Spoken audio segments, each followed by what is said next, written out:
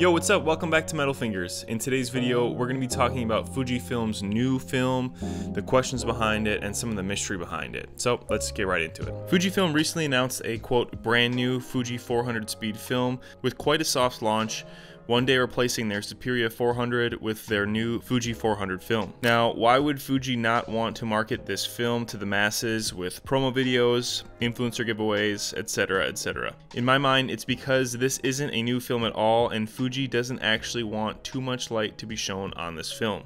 Now let's jump back in time last year when Fuji announced their new 200 speed film, and consumers quickly realized that it wasn't exactly what they had thought it was and shared a lot of similarities with Gold 200. In fact, according to some sleuthing from a Reddit user, when comparing the data sheets of the two films, they were basically identical.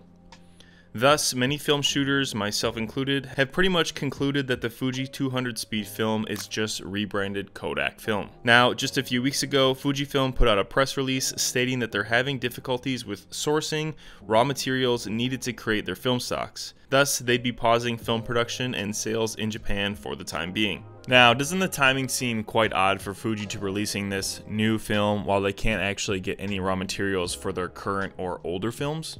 It certainly seems that they could be nudging their old friend Kodak to create some with their new branding, as it seems they did with their 200 speed film. On top of all of this, the most determining factor that really links it all and ties it together is on the packaging of the new film itself. On the old Superior package, it clearly states that it's made in Japan. Now, on the newer package, it says made in USA, and as we know, Kodak is the only film manufacturer with the resources necessary to create said film stocks at this amount. Now, I obviously don't know what this 400 speed film is. It could be Ultramax 400, but until there are actual data sheets to compare, it's tough to tell exactly without just guessing or spitballing, in my opinion. So what does that mean for us as consumers? Well, it certainly seems that Superior 400 is lost to the wayside and potentially gone forever, and is a net loss as there's now one less film stock available. Personally, because of the price point over the last 6 months to a year, I've really thought Superior was one of the best, cheapest film stocks you could buy, and truthfully, I'll be really sad to see it gone. Now, if I want to look at it slightly more, I guess, optimistically, I guess you could say, if Fuji doesn't want to leave the game, they can do what it appears to be that they're doing and just sell their branding to Kodak so that Kodak can make these film stocks for Fuji and distribute them worldwide. At the very least, this means Fuji is probably coining out a good amount of money to Kodak to do this for them, and Kodak obviously needs the money with all the price hikes and craziness over the last couple months. So maybe this is a necessary evil, so to speak, for the long haul success of film over the next decade or so.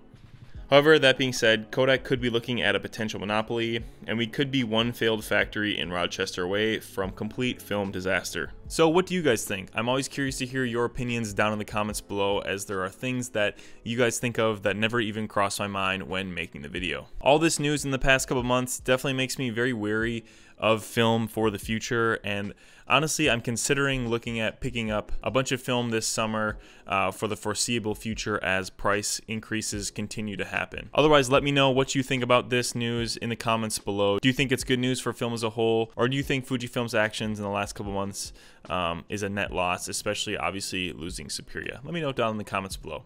Otherwise, until the next video, guys, peace out, stay safe, keep shooting, and until the next one, I'll talk to you later. Adios.